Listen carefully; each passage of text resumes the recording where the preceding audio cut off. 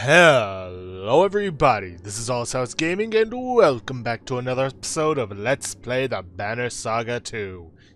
In the previous episode, we learned the truth of what was inside the cart that Juno was having us haul around. Not going to spoil it here. Go watch the episode if you want to know. And now we are fleeing from the Dredge into the mines. And where we left off, Zephyr was trying to convince us to go back for Gudmundur. Now, let's see. For these options, quit trying to scare me, go fight, or keep moving, Gudmundur dies. We'll do it, but we'll talk price later. That'll get us a battle, which I'm not going to say no to that. Yes, we will. We need to talk about many things. You turn and shout, "Ravens, back to the top!" Heading up the mine shaft is like swimming against a current. Frightened villagers push forward, and you barely have room to get past the oxen cart. Gudmundur, in his grim manner, looks pleased to see you. No real plan, he says. Just kill as many as you can. The ravens around you smile at his words and begin to chant.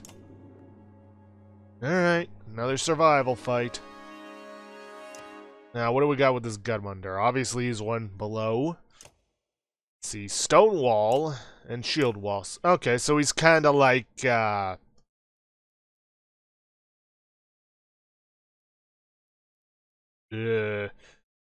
he's kind of like Eggle in that regard. Not bad on stats. What can I give him? Not much, actually.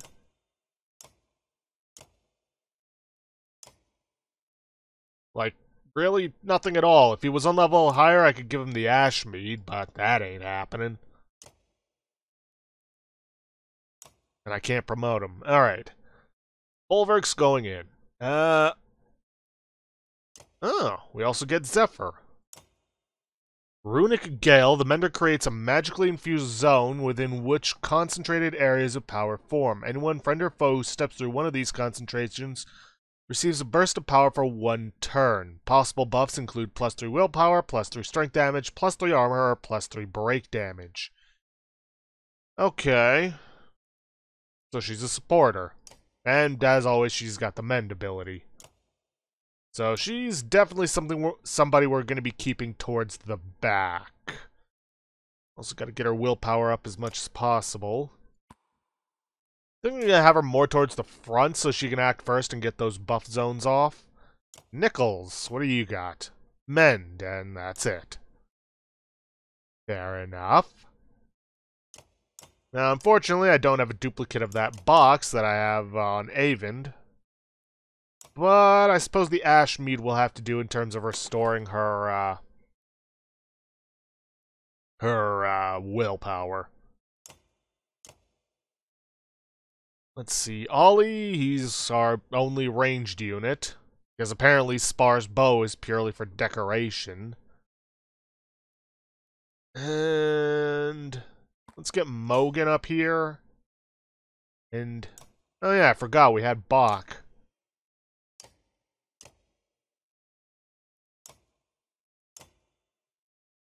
Who to have towards the back? You know what?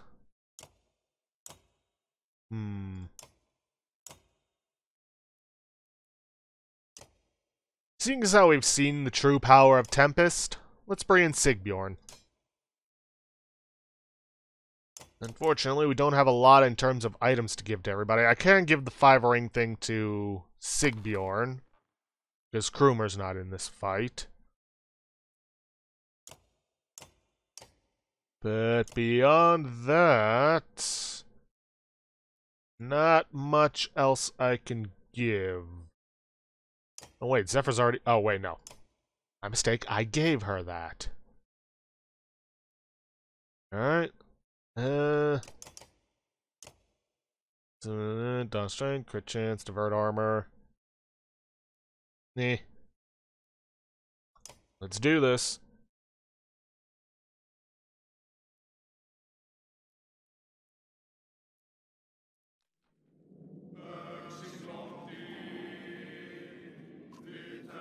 What is that gloomy thing standing watch over those stone singers?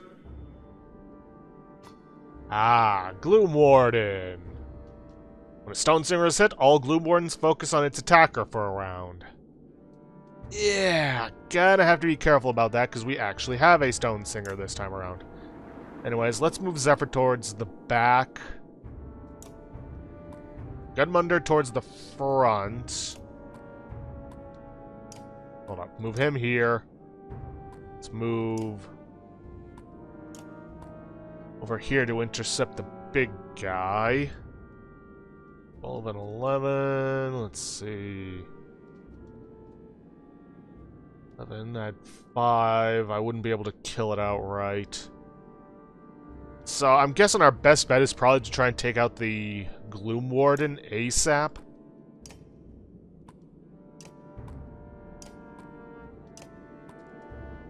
Before we try going after those Stone Singers.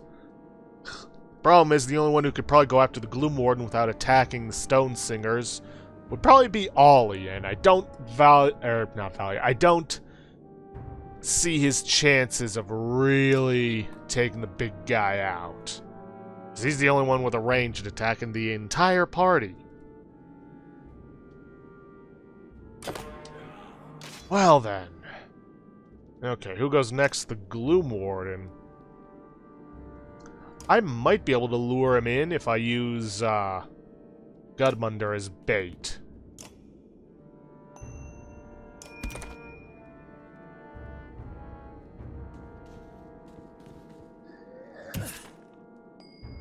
There we go.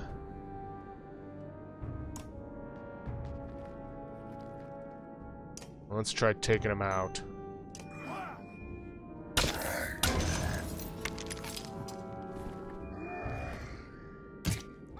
The only problem I have is these guys and their damned infection.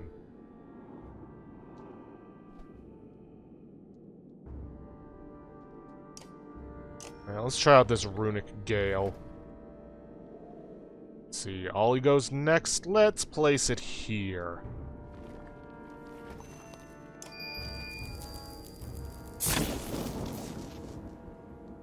Increases willpower, increases armor. What's it doing? It's either doing Rupture, wounded allies explode, or Stone Singer lowers allies' armor but sharply raises strength. And I'm not sure which.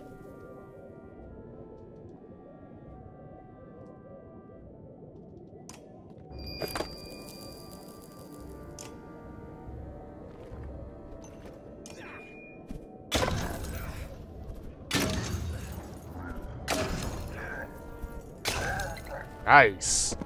Okay, now that he's down, we can focus the Stone Singers.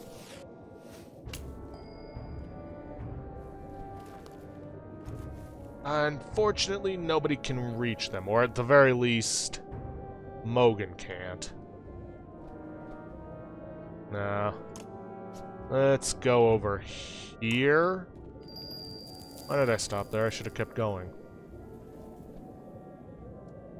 Yeah, well.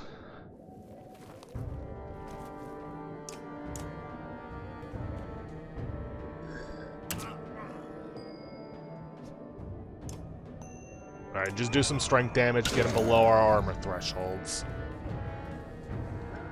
I think Ollie's in a good position that he's not going to get hit by bulwarks. Extra damage. But we'll find out. Alright, we need to take care of this Stone Slinger before it becomes too much of a problem with all those bombs of his.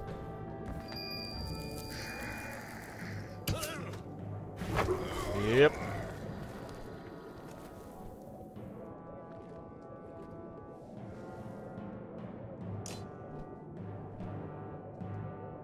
You know, this guy's the bigger threat. Let's break the armor. And get some strength damage on it. Yep, powered him up. Surprises there. Who could use some mending on their armor? Not really anyone. Let's try that Runic Gale again, but I think I'm just gonna go for 2 runes.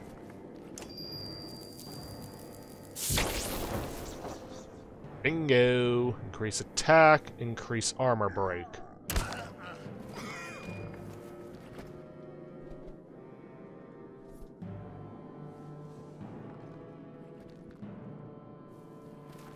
And then go over here. Bingo! Damn!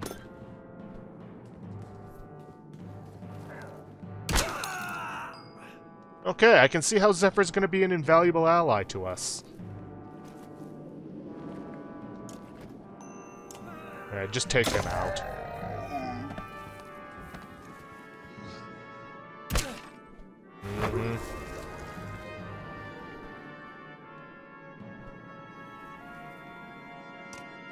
Can I do Tempest without... No, I can't.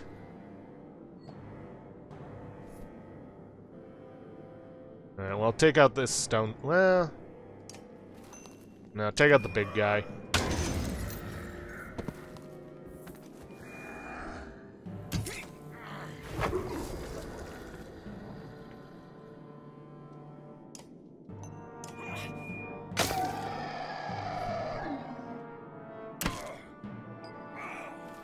Yeah, everybody's poisoned.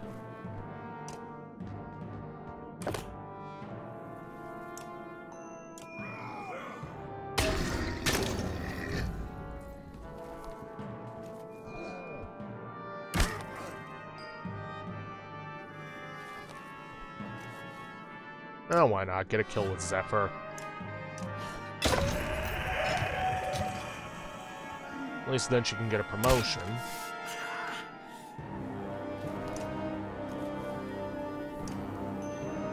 Don't need to use that much.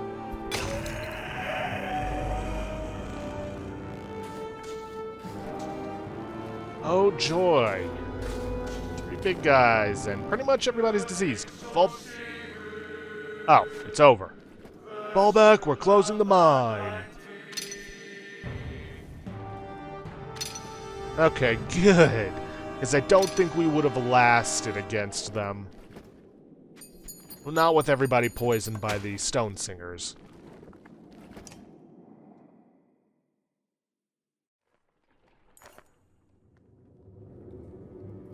Fall back, Gundmunder repeats. The opening is ready to come down. As everyone sprints into the mine, the guard captain tosses you a heavy hammer and points at the timber. You deserve the... Excuse me, you deserve the honor, he says. You turn and look at the gray sky, the snow, Bindal, and the dredge walking toward you. The hefty swing, the timber snaps, and the rocks begin to fall. You drop the hammer and race down the shaft towards the light of the torches.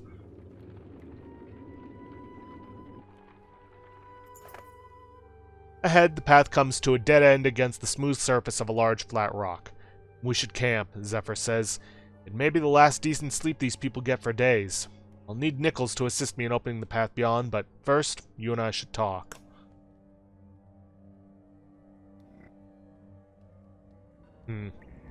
Figures if I'd held out a little longer, I could have actually gone ahead and done the editing for their kills, but it doesn't really matter. Also, is this the first time we're seeing the Ravens camp? Good that they didn't just reuse the old camp. A few small fires provide a sense of calm for the caravan, though the villagers keep well away from the ravens. There's enough light to see you are no longer in a man-made mine, but a natural cave of sorts. What are we doing down here?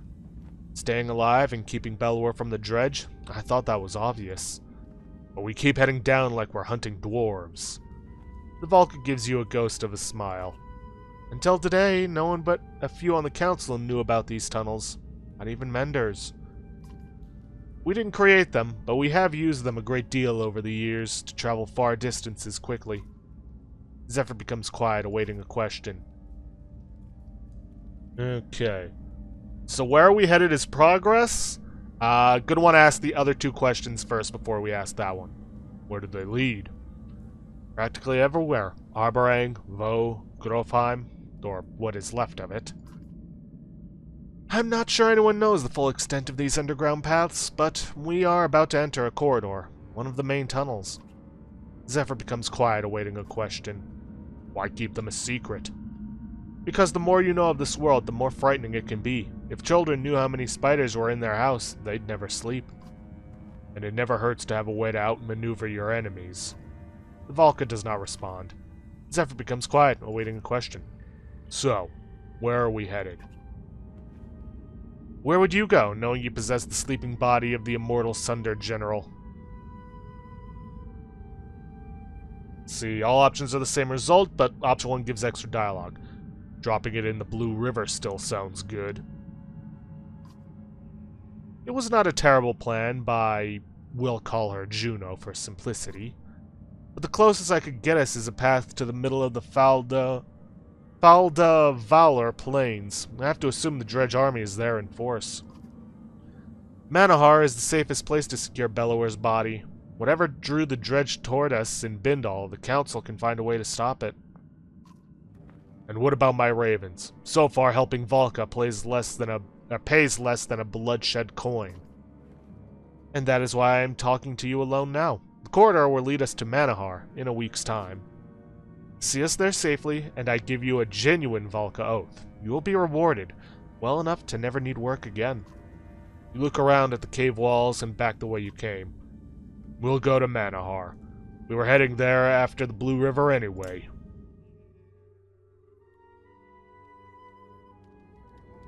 Alright. Don't need to rest. Nothing else to it. Let's get out of here. Although I suppose I probably could have promoted some people, but that can wait until the next fight. Whenever that is. Anyways, got a couple random events coming up. Ah, perfect. There already. In the light of torches, everyone is covered in soot and dirt. They smell bad, too. Comes as no surprise when the sound of running water excites the caravan. It has to be some underground river or something, a woman says, and all the villagers start moving in that direction.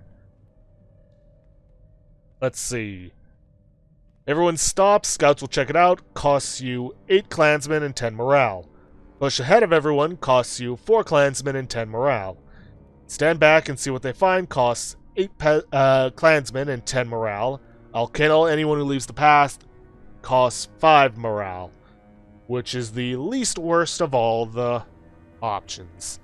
I'll kill anyone who leaves the path.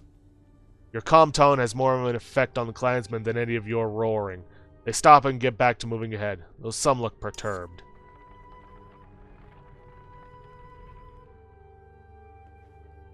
Hello. The man's sudden appearance makes you tense. I didn't mean to sneak up on you. It's something I do. I mean, something I've learned to do. Something that will get you killed if you do it to me again.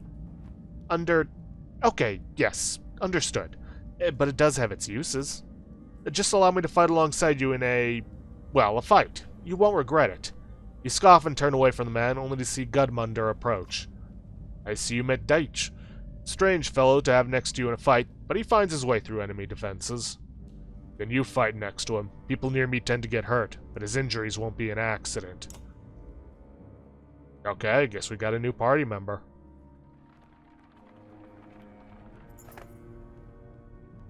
Okay. The scout rushes back to the caravan. There's gold down here. You feel the surge of excitement like everyone else. Vein as thick as my leg, just around. That man looks left and right, confused. Damn it, I'm all turned around. Okay. Another bad one. Yay. Idiot, you're on Yak's duty, costs you 5 morale. Send out a search party, costs you half a day and 5 morale. And gold does us no good right now anyway, costs you 3 peasants. Threaten him, gets you half a day, costs you 6 clansmen, 2 fighters, but gets 2 renown. Okay. Can't afford to scoff at renown. You grab the man by his tunic and lift him against the low cave ceiling. Start remembering or I'll stick you up here permanently. The man's eyes are wide. I remember, he says. Follow me. A few hours pass while following the scout. Some with you take wrong turns and go missing, and one man falls into a ravine. You misled us, you say, backing the man into the other ravens. He whimpers an apology before fists, clubs, and finally swords take his life.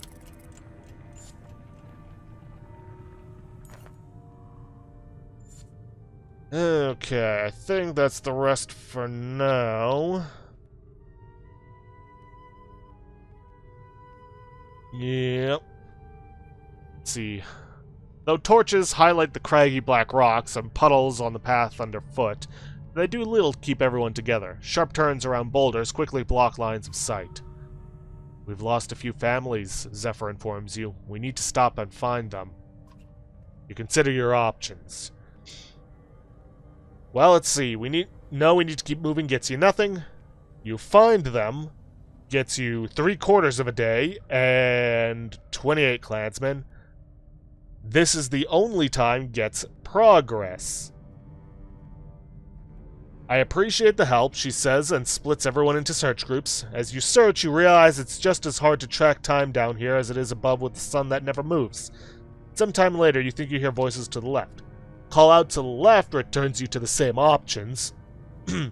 Search to the left plus return to camp gets you 1/4 of a day and 38 clansmen. Keep moving along the path / keep searching down the path gets you 44 peasants. Okay.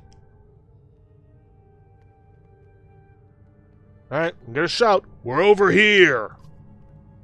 Your voice booms around the cave and echoes back to you several times. "Quiet," Zephyr says.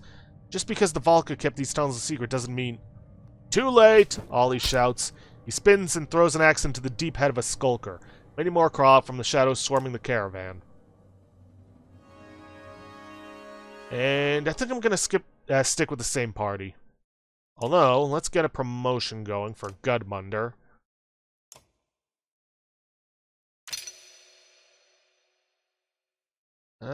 You know, I don't think we really need to max out Break.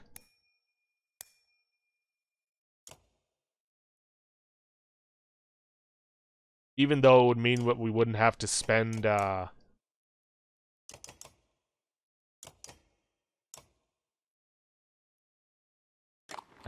any willpower on things like Break.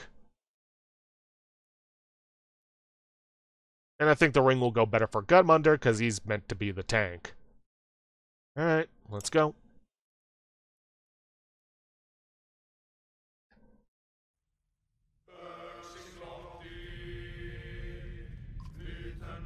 A couple of those skulkers are alarmingly large and vile. Okay. You gonna let me get a good look at them, or what? No? Oh, god damn it, not this glitch again. I'll be right back. Okay, we're back. Okay, vile skulkers, the big fellas. Let's see, chase, skulker can move through allies. Skulker becomes invisible and stalks a target. Howl. Skulker reappears and attacks, signaling its packmates to attack the same target. It looks basically the same as a regular Skulker, just bigger and better stats. Okay, then. Well... Oops. Let's move the humans all to one tile. Get them out of the way. I think... but Sigbjorn moves last. Gonna want to be able to get Sigbjorn and Bulwark into the thick of things.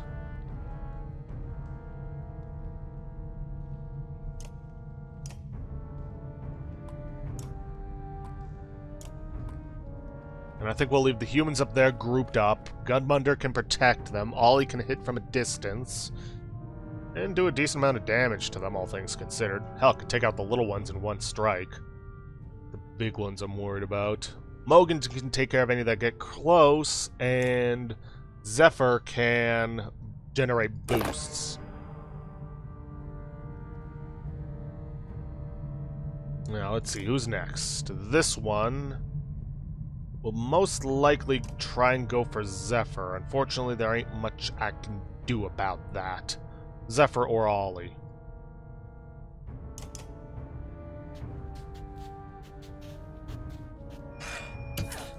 Yeah, no surprise there. Oof. Alright, break its armor. Deal some damage.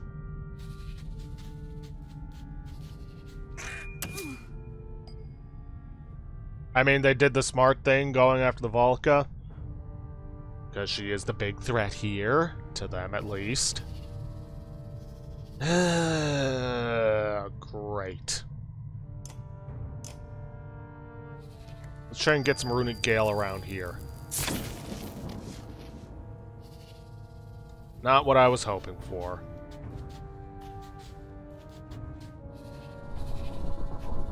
And it goes invisible. Alright, let's take this big guy out. Yep. That is unfortunate.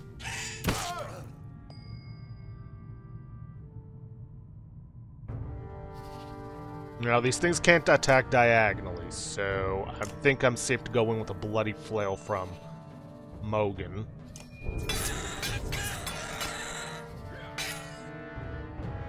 Get some good damage on that.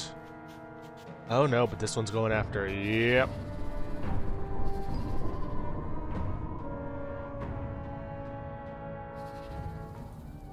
Go in here, hit him with a Tempest, and take both of them out.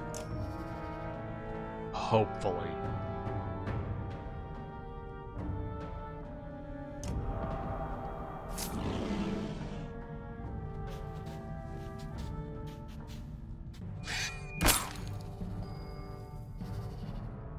You know what? I'm just gonna leave Gunmunder here.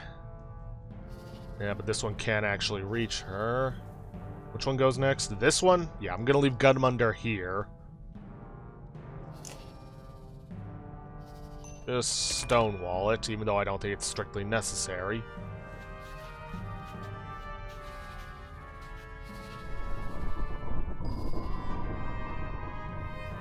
Just gonna surround and protect Zephyr.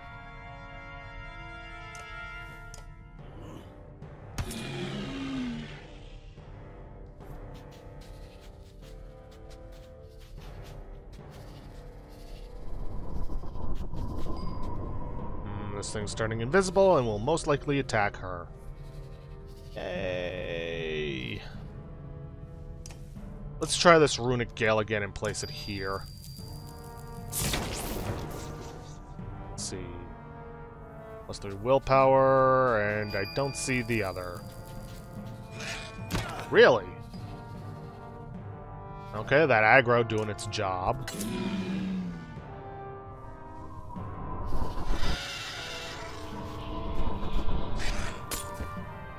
Eh. And what are the odds of all three of those getting a deflect and a dodge?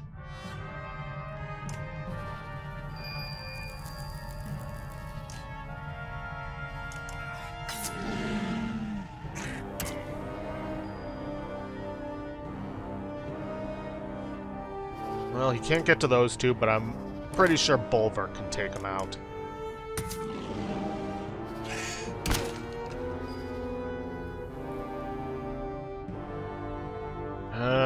Nothing he can do.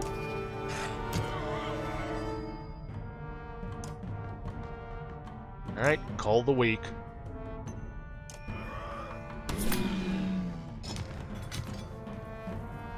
And because I used Call the Weak, I get to move before this thing. Okay, other than the start with that vile, with those vile ones nearly killing Zephyr, we did alright.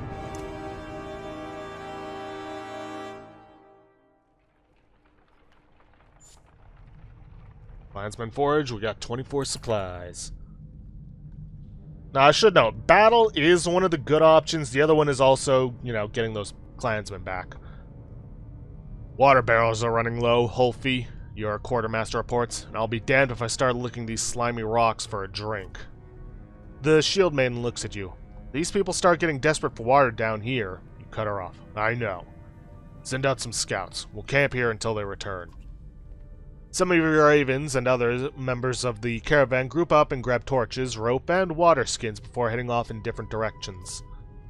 Better catch some rest while you can, Fulka says. Nothing to do until they get back anyway.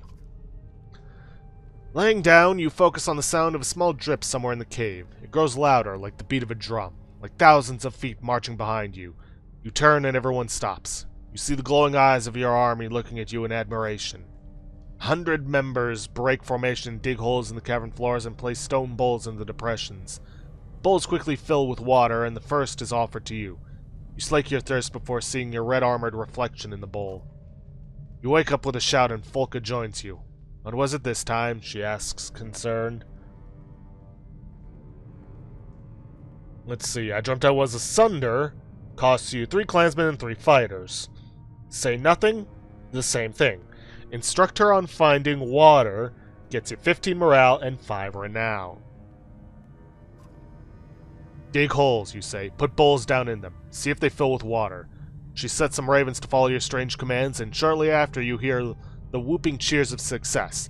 The celebration brings all the scouts back early. And now with that, I'm going to make camp. I'm going to end this episode off here for today because we are out of time and it looks like we got some conversations to take on. But, yeah, gonna have to end it off there. I'm not going to be taking care of the editing right now because, like I said, I tried to do that between recording sessions so I don't break my flow of work. But yeah, if you guys like what you see, please leave a like, subscribe for future content, don't forget to hit that bell icon to get notifications for when I upload, or to hit the stop link to vote for our next Let's Play. And please, leave a comment down below this video. I'll see you guys in the next episode. Thanks for watching.